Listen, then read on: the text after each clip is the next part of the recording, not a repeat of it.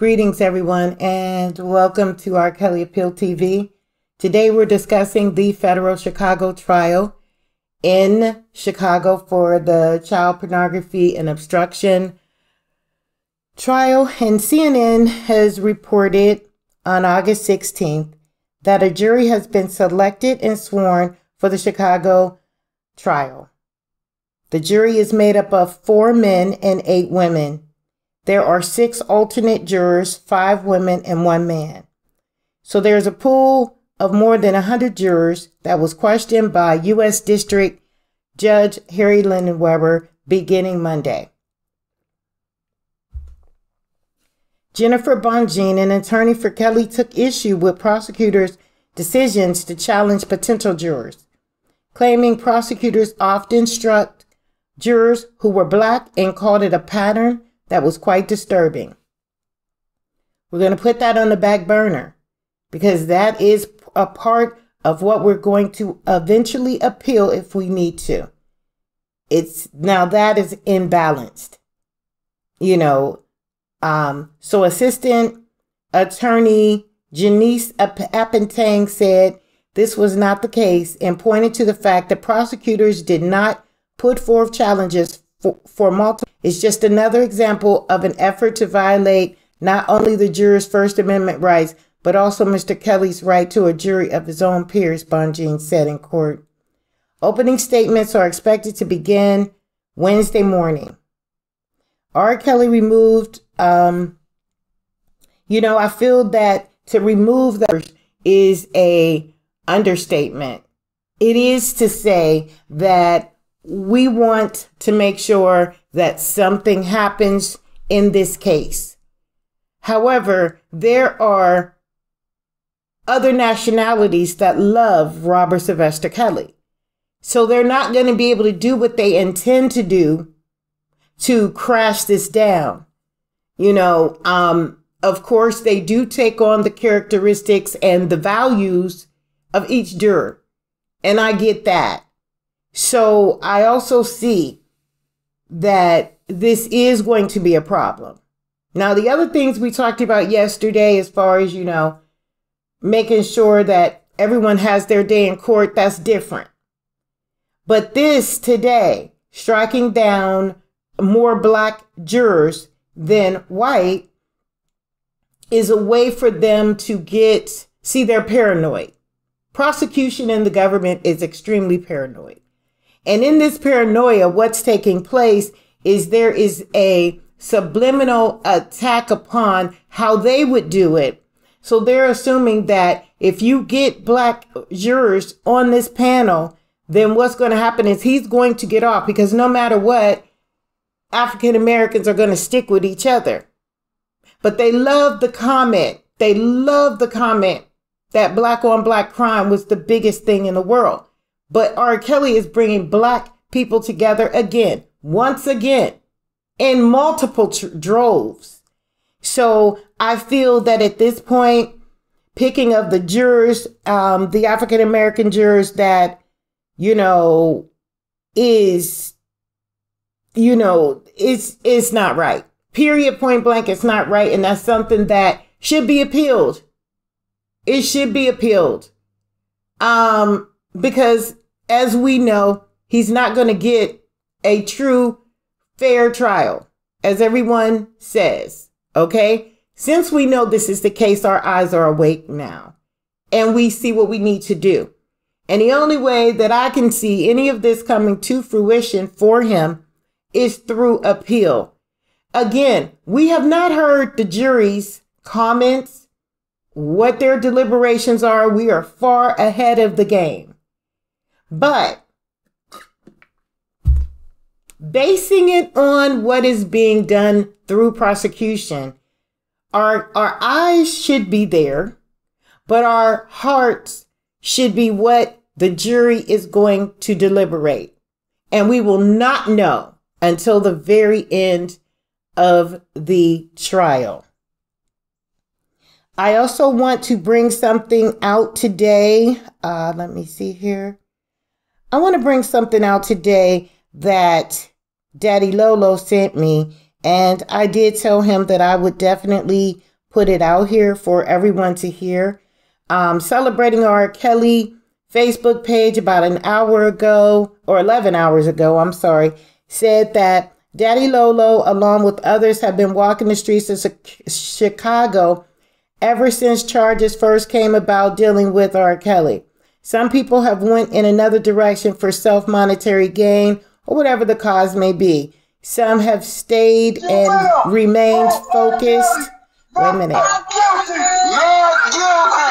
Not guilty. Not guilty. Not guilty. Not guilty. Free R. Kelly.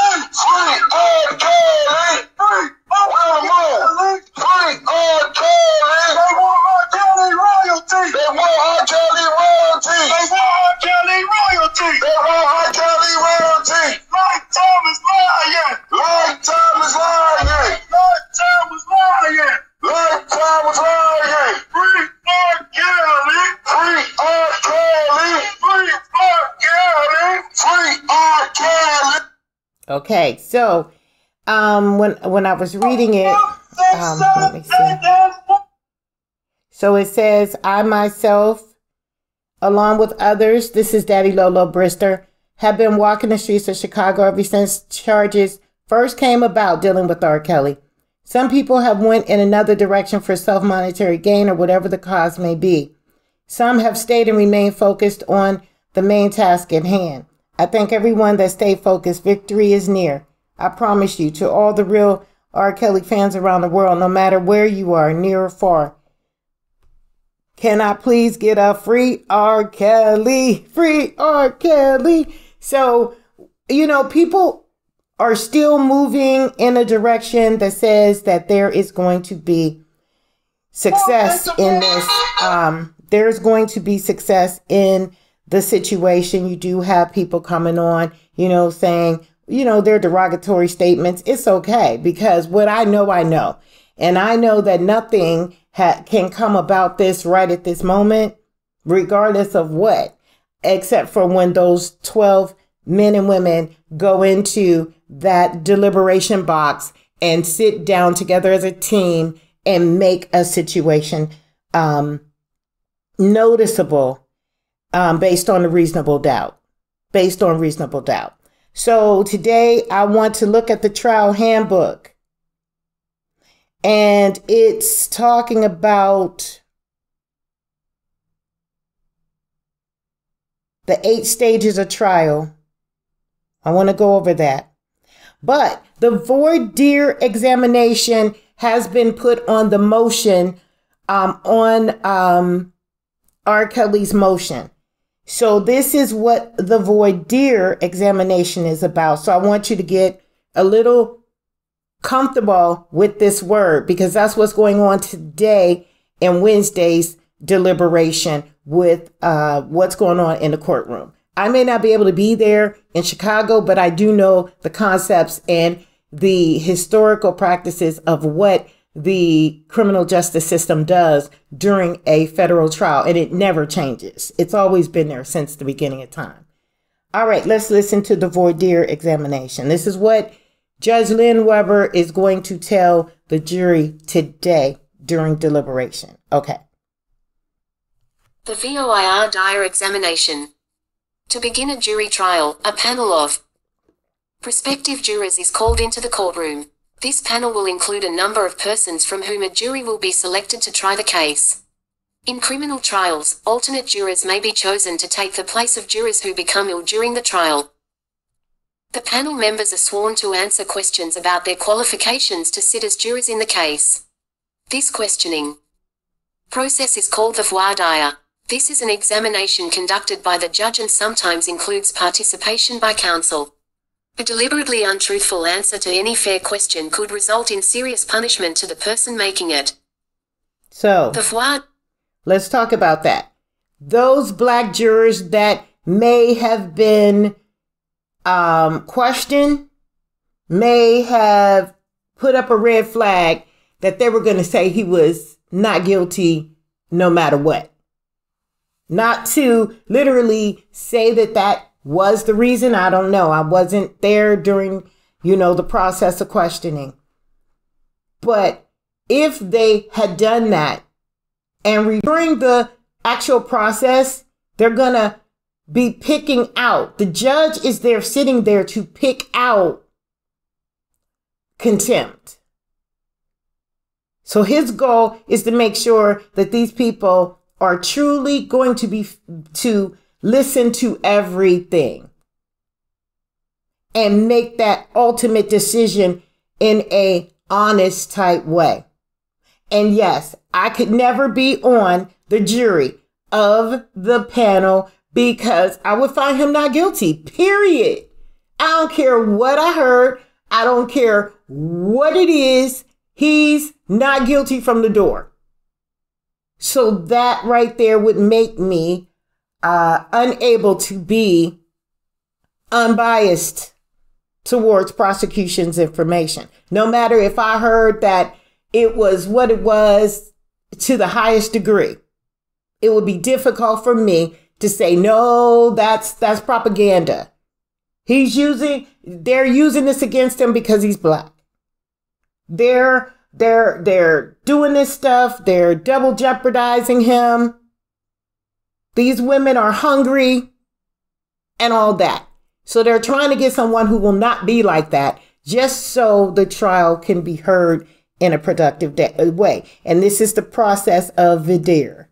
Okay, let's finish. I hope it doesn't go back to the beginning. Okay, yeah, I think it will. So let's see. Process is called the voir dire. This is an examination conducted by the judge and sometimes includes participation by counsel. A deliberately untruthful answer to any fair question could result in serious punishment to the person making it. The voir dire examination opens with a short statement about the case. The purpose is to inform the jurors what the case is about and to identify the parties and their lawyers. Now, we don't know how the case is going to be presented by the judge. So I don't know if he's going to go based on the 2008 trial at first and then break it down to, the 2022 obstruction, or if he's going to go straight to the obstruction and then allow or strike testimony relative to 2008. But whatever it is he does, the opening arguments is going to set the law to the jury that Lennon Weber is going to say, do not go beyond this. This is all I want you to do is A, B, C, and D. And that's going to be extremely difficult to a person who ultimately already believes he's not guilty. Rob is not guilty. So this is what I'm saying. We have no idea what the jury's verdict is going to be. So to sit there and say that he's being biased and all this and all that, that don't mean anything. What means the most is what the jury is going to deliberate based upon the testimony and the information that's being presented in this trial. That's it. So they're sticking to specifically the facts. So we may think it's unjust, but watch how everything plays out. Don't judge it yet, because this is judgment from emotion.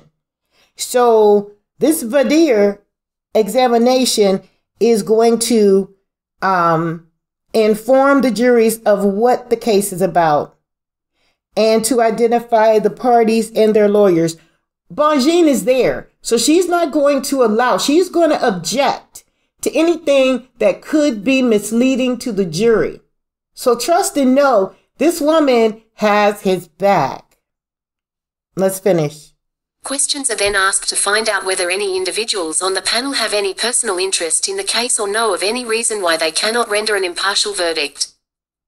The court also wants to know whether any member of the panel is related to or personally acquainted with the parties, their lawyers, or the witnesses who will appear during trial. Other questions will determine whether any panel members have a prejudice or a feeling that might influence them in rendering a verdict. Any juror having knowledge of the case should explain this to the judge. Having knowledge should explain this to the judge. So obviously the ones that have been struck, I'm not saying it was the African American people who were questioned in becoming a juror or not, but what I'm saying is that these individuals are going to be questioned, and they are going to have to explain if they have any connection. If they have any connection whatsoever, they're going to be struck. So we may call it a black on black, or it may be something that is emotionally tied to this. But the reality of the legality to the concept is, if you were African American and were asked a question of sensitive issue, in order to make sure you're not in contempt of where you go to jail, you go to prison, because you are not going to be able to be unbiased, you have to be excluded. And so if there's love in the Black culture for Robert Sylvester Kelly, could this be the best thing to prevent anyone from being in contempt? And so they're going to take the ideas of individuals who may not be as, into the music of R. Kelly as many of us have, or many of us are. So I want you to pay attention to that. So anything that may influence them in rendering a verdict at the end. So he's saying, I'm looking for 12 good people who will look at this from both points of view and not be biased or prejudiced or unbiased or unprejudiced. Like, you know what I mean? Meaning that there's a balanced fulcrum. And when I mean unbiased and unprejudiced, that means that you're not going to take the left side so extreme that you're not going to be able to know that you're overstepping the boundaries and you're overlooking the things that could very well, find him guilty because you're so emotionally attached. So parties on either side may ask the member of the panel to be excused. So this is what happened. Prosecution asked that these people that CNN said were struck down was struck because of some exemption or something that they saw that would eventually be a challenge in the case. A person may be challenged for cause if the examination shows he or she might be prejudiced. The judge will excuse an individual from the panel if the cause raised in the challenge is sufficient. There is no limit to the number of challenges for cause, which either party may make. The parties also have a right to a certain number of challenges for which no cause is necessary. These are called peremptory challenges. Each side usually has a predetermined number of peremptory. 5. Challenges. The peremptory challenge is a legal right long recognized by law as a means of giving both sides some choice in the makeup of a jury. Jurors should clearly understand that being eliminated from the jury panel by a peremptory challenge is no reflection upon their ability or integrity. Right. And this in some courts, the peremptory challenges are made openly in the parties on either side may ask that a So I remember in my trial, it was weird because there was this one man that came out and said, I don't believe in the system at all. I believe the system is corrupt. And I believe that we should be, America should be done with the criminal justice system. And this is how I'm going to rule. And he was kicked off of my jury. And we wanted him. We wanted him because he was one of the ones that were going to break this down for me. And so Judge Diapolito would not allow it to happen. He wouldn't allow it to happen, so they struck him for whatever their reasons. So the parties have a right to a certain number of challenges for which no cause is necessary. They're called peremptory. And in some courts, the peremptory challenge are made openly in the hearing of the jury. In others, they are made from the jury list out of the juror's sight. So that's what's going on. And then now the solemn oath. This is what I want you to pay attention to, because any juror that is prejudiced or biased, we're going to find out. We're going to know because people are going to be there watching everything. So this oath is what they're going to have to take in order to make sure that this is done decently and in order. If we see anything different, of this, don't think Bonjean is not going to take note and object and put this into her appeal status. So here's the juror's solemn oath. The juror's solemn oath. After the voir dire is completed, the jurors selected to try the case will be sworn in. The judge or the clerk will state to the jury, "Members of the jury, you will rise, hold up your right hands, and be sworn to try this case." The jurors then rise and hold up their right hands. The jurors face the judge or the clerk who is to administer the oath. That official slowly, solemnly, and clearly repeats the oath. The jurors indicate by their responses and upraised hands that they take this solemn oath. Jurors not wishing to take an oath may request to affirm instead of swear. In some districts the jury is sworn upon the Bible and not by uplifted hand. Now let's see this. Jurors not wishing to take an oath may request to affirm, because sometimes in people's religion they choose not to swear, or they choose not to, whatever their wording is. That wording is extreme to their belief. So that's where that comes in. Now we're going to go to the 8 stages of trial. This is what happens after the jury has been given the rules, the guidelines, the instruction of the first part of what we're going to do within the court with Robert's information, the newest information, and how they're to listen to the rules and guidelines of the trial. Here goes the 8 stages of trial, and then we're going to be done today. We'll do more tomorrow. The 8 stages of trial. The trial proceeds when the jury has been sworn. There are usually 8 stages of trial in civil cases. They are: the lawyers present opening statements. Sometimes the opening statements on behalf of one or more parties are omitted. 6. The plaintiff calls witnesses and produces evidence to prove its case. The defendant may call witnesses and produce evidence to disprove the plaintiff's case and to prove the defendant's claims.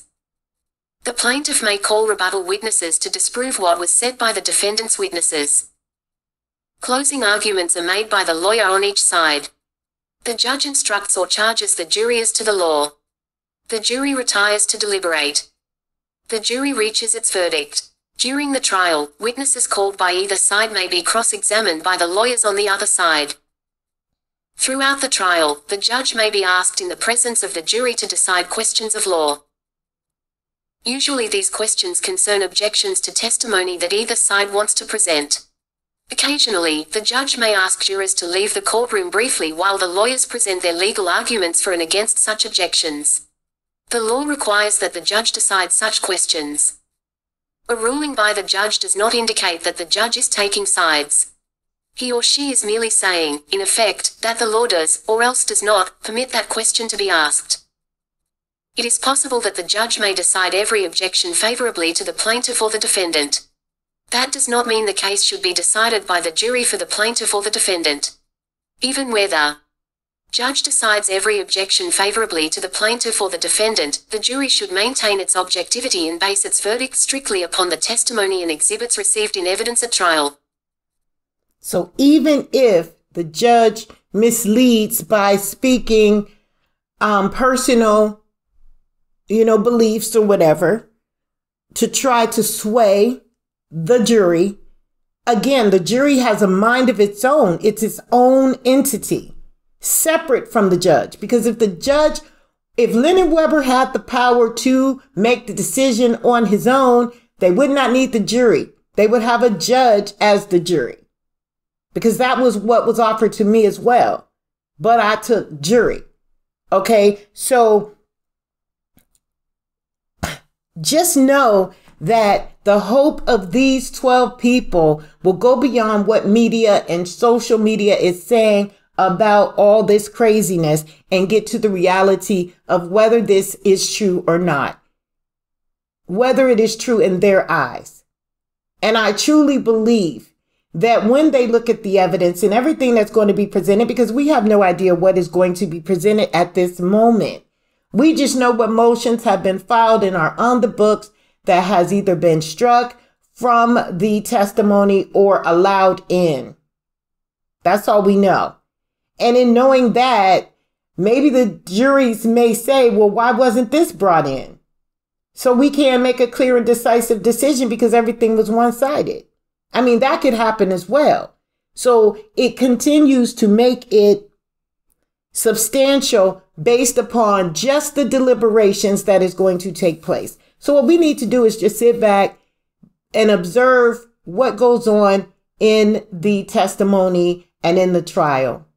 Will they believe Lisa Van Allen? Will they believe Deronda Pace? Will they believe why they went on vacation and chose not to come back to trial? Why weren't they subpoenaed to the point where they had no other choice but to come back?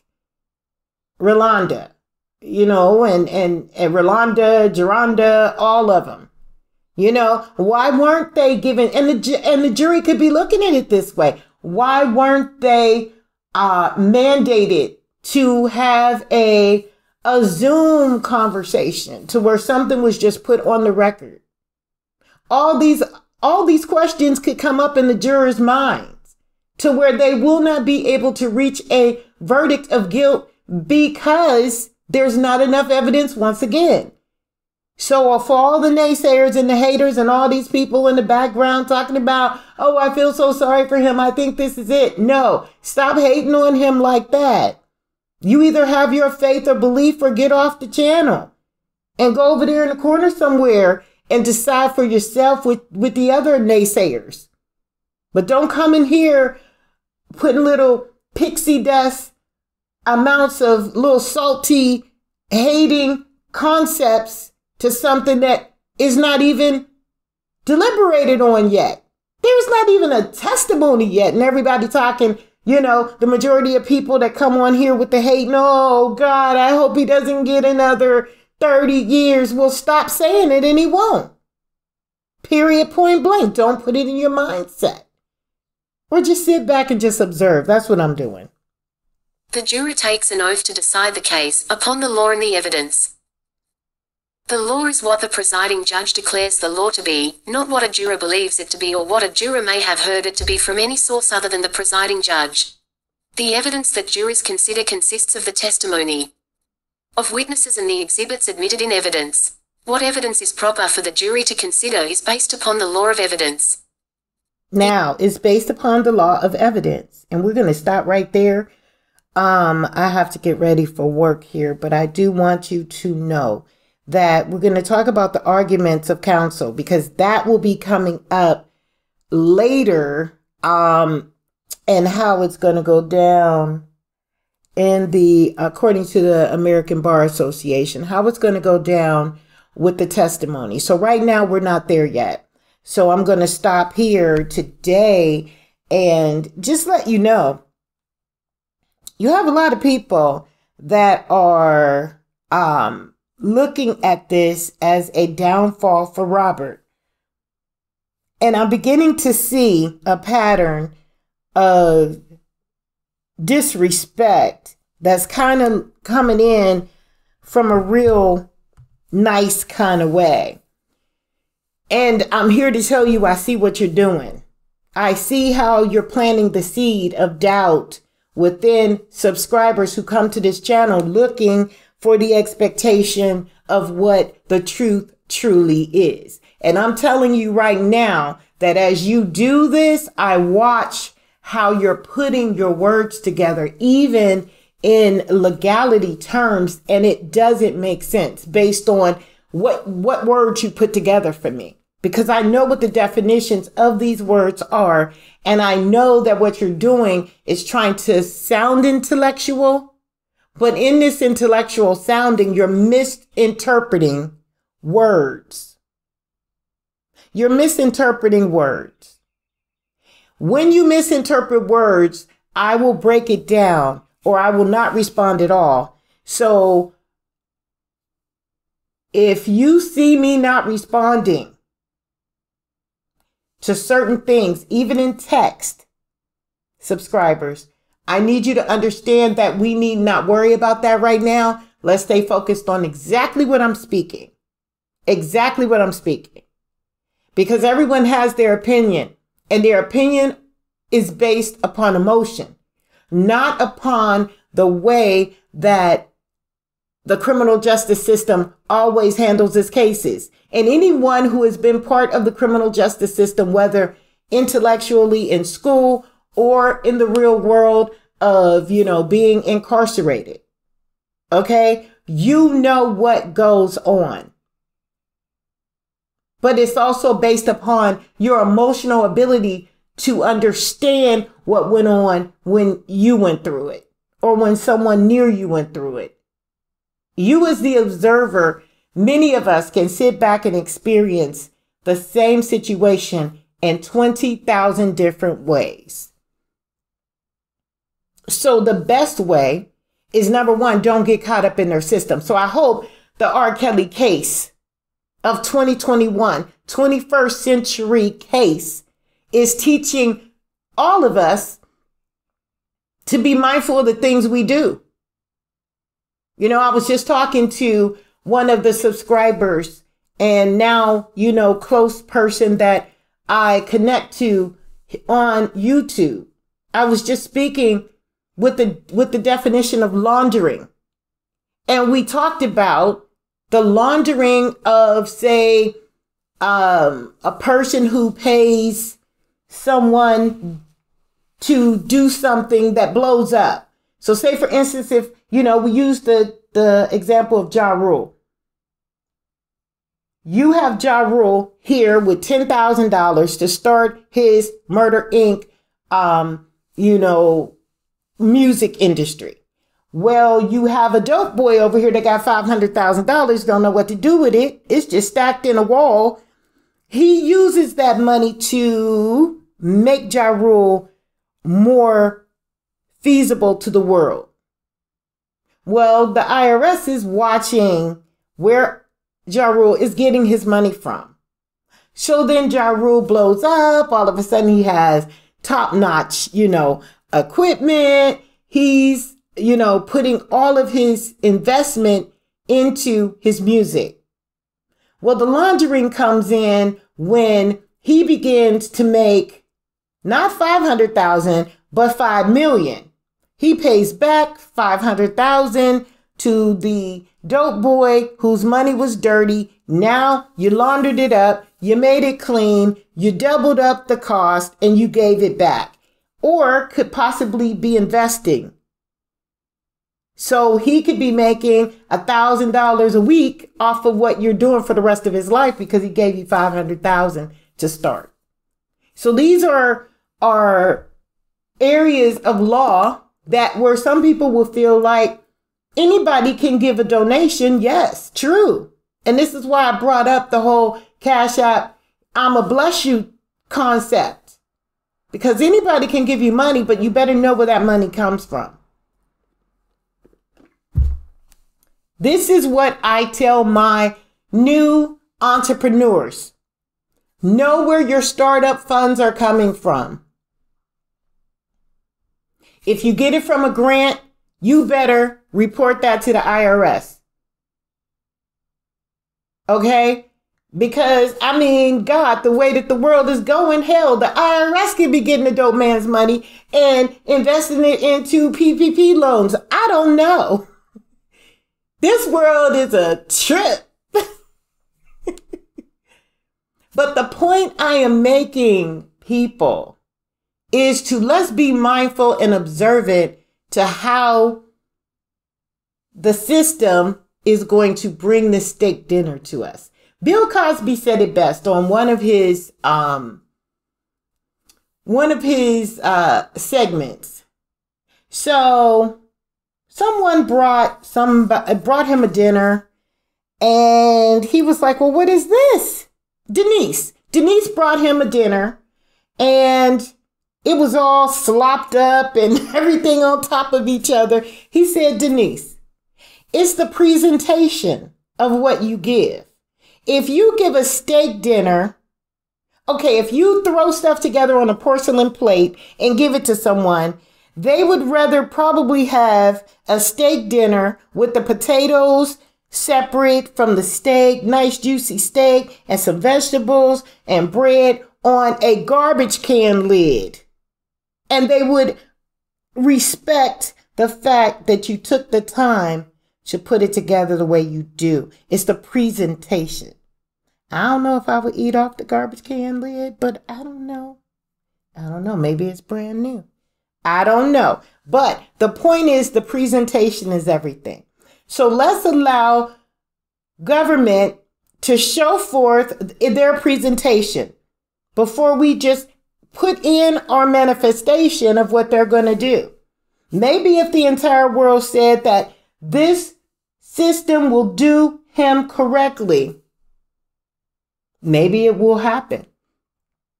Because it's the belief system, see. And anyone who have manifested anything in their lives, they understand what I'm talking about.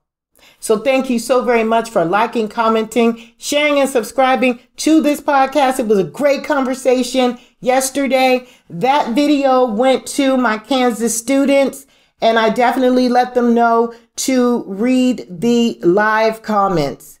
So please be mindful. If you don't know the terminology in which you're speaking, please make sure before you start to speak, you use terms that you understand, because what they do is they just break it down where this individual that said this, and this, and they're doing it in a classroom setting, they're going to the words that you speak, the legal terms you do speak, and then they're plugging it together, trying to see what you're saying. And we're finding that a lot of people are just copying and pasting terminology just to have something to say in a chat. Please realize that that's why you're not getting the response that you should get, So let's be mindful of that, because this is a legal channel. Maybe that would work over in someone's channel who's gossiping about, Lisa Van Allen. That could work there. And you could sound very intelligent on that channel, because they're not going to go and look and try to decide if this person really knows what they're talking about, because we're trying to help create precedent law that is going to affect the outcome of the appeal process for Robert Sylvester Kelly. So know that this is what's happening here on this channel. So with that, as always, keep it 100, and we will see you next time.